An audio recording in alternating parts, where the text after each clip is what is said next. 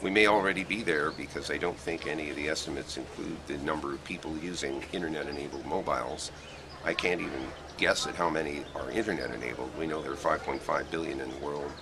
Probably 20% are internet-enabled, but some of those may be owned by people who are already counted in the 2 billion online, so I really don't know. But the side effect of increasing the number of people on the net has both positive and negative characteristics to it. First positive one is that it increases the amount of utility that the net has, because the probability that the person you want to interact with is online goes up as more people are actually part of the system.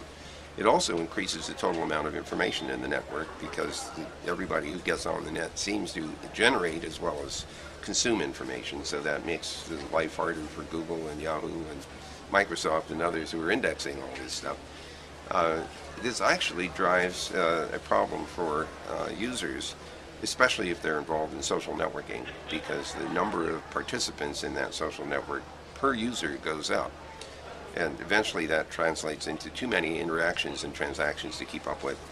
Google Plus made an attempt to give a little bit of control to the users by having circles so that you could identify groups of friends or associates and then deal only with the transactions particular to that group. Of course, one person could be in more than one group.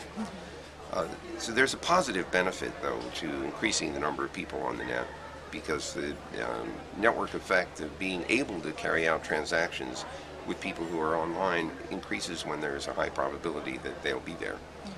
So I think that the technical tools will arise for coping with this increased volume of content. I know that email has been a help to me in that regard, because people send me emails drawing my attention to things on the net that I didn't know about and might not even have looked for. So in a sense, I have a collection of editors who are drawing on my behalf, or drawing my attention to various things. So we will find ways of coping with information overload.